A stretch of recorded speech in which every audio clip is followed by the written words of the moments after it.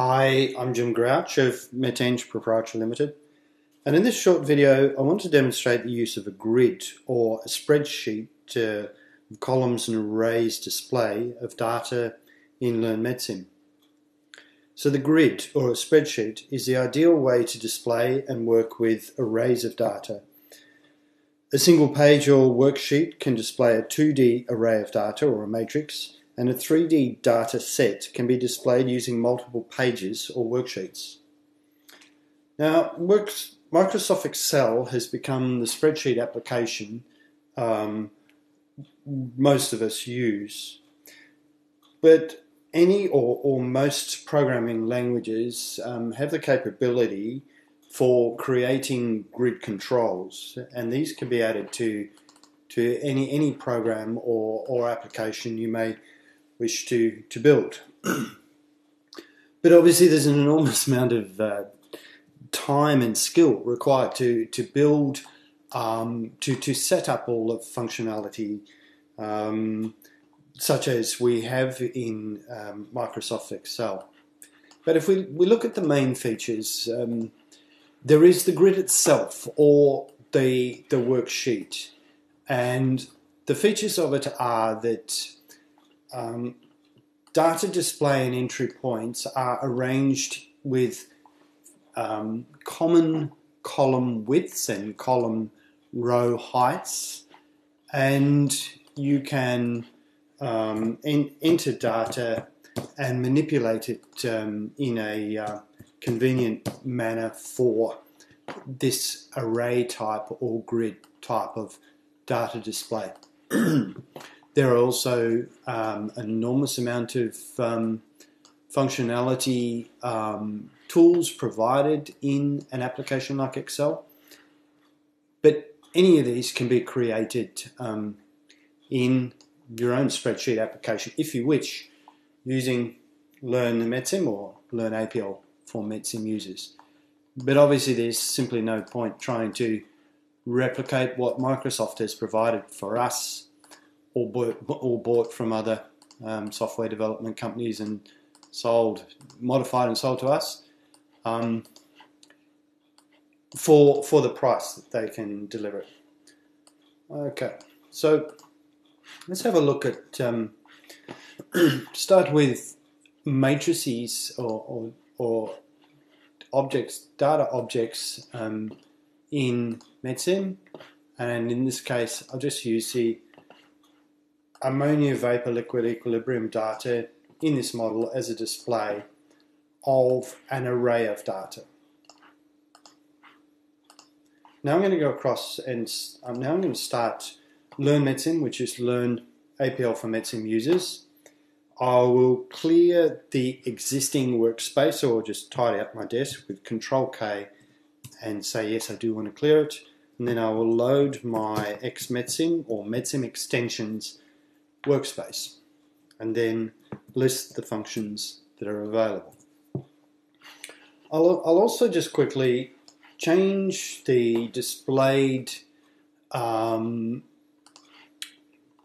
tutorial from the general APL language tutorial, which we're used to seeing, and flip across to APL Z objects, because the Z grid object is one of the many very, very powerful pre-configured programming aids that's included in Z objects. So somewhere down here in amongst this we're going to find the Z grid. But as you can see, there are many Z objects covering almost all aspects of programming that we might want, including web-based programming tools, etc. Well, I can't see it immediately, so you can look at that later. Oh, one more thing while we're looking at this tutorial, I might want to change my view to read tutorial mode. So I just have the tutorial to read, and then I can change back, unselect read tutorial mode. I might want to just hide the APL keyboard, collapse it so it's gone. So there are various ways of controlling the view or the arrangement of space in LearnMETSIM or LearnAPL for METSIM. I'm just going to unstretch that keyboard because I prefer it to look undistorted. Okay, a quick diversion, but we're back on track, I think. So I've listed the functions in the workspace, and I'm going to use the gas turbine data as an example. So for those who haven't seen it, there is a function in here that creates a graphic user interface that can be created within METSIM itself by copying the code into the user object in METSIM.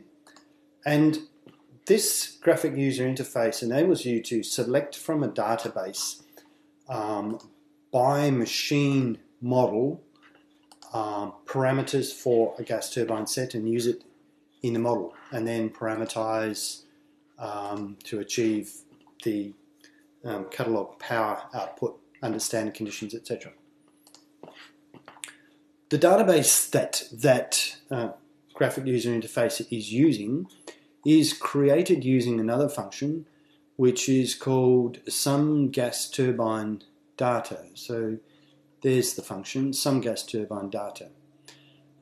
And if I double click into that, you'll see the function which is building the database, and it's very, very simple.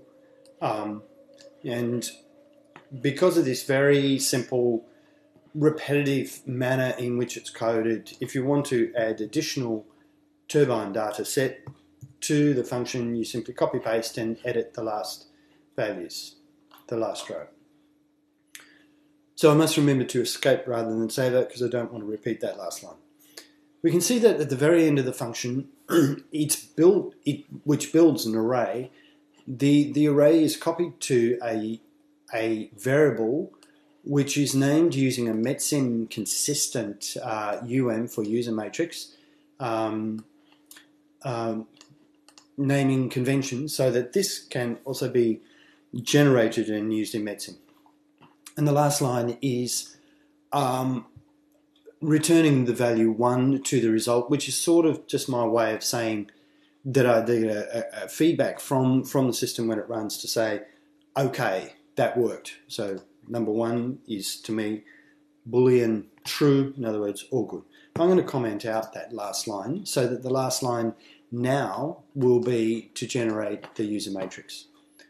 And I'm going to delete that last line of the array building and then Control-E to save the function, and then I'm going to place the cursor at the end of the line with that function name and press enter, and we see that the array, the matrix, is generated and it's displayed in the session.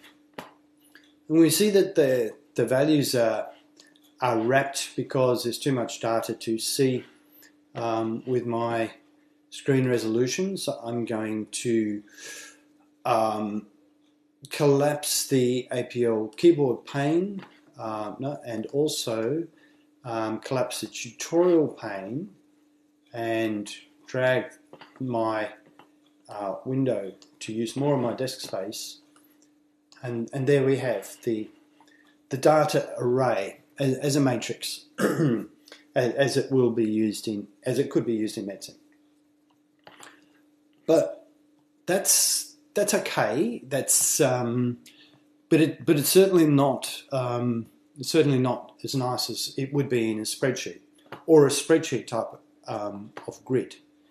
So I'm going to scroll back up and look for another function which I would have named with the word show as instead of sum. So sum is generating the data, but now I want to show the data. So here we have another function which is show gas turbine data. And again, placing the cursor at the end of the function name that I want to execute and pressing enter. And what we see this time is the same data, but it has been generated in a grid control, which really is a spreadsheet type of display. And this grid control has been generated by the code which is provided in LearnMETSIM extensions for this example. And you can see there's not much code required to do this, and again this is because of the power of Z objects. And here we have everything that we need to see. So we can see it's first getting the data from that array, and then it's just displaying the data in a grid control, and it's doing a few clever things like it's setting the column widths, etc., based on the data in the grid. And it's also specifying the minimum form size and a few nice things so that we don't get into trouble. So what we have is an Excel type looking grid, which is completely programmable and shares many of the common functionality features that you would expect in a spreadsheet like grid. And we can see that this grid only has one page, but obviously it's very simple to modify the program so there are multiple pages. And it's created in its own form. There's an edit control up the top, which I'm not using at the moment. It generates with its own buttons for OK and cancel, which do nothing because I haven't added any code into the function to tell it what to do with those. And I think that's all I really want to display at this point, simply to show you that it's very easy to write your own programs and custom user interfaces for use with data with LearnMETSIM using the grid. Thank you for your time. I'm getting up to 12 minutes, so I think I'll stop this now.